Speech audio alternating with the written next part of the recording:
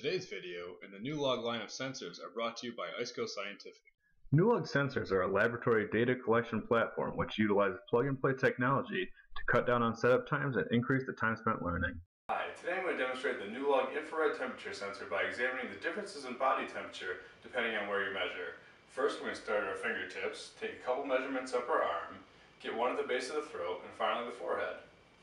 Human body temperature is generally stabilized around 98.6 degrees Fahrenheit for a number of reasons, such as the efficiency of enzyme activity, though depending on what location you measure, your temperature can actually fluctuate by a number of degrees.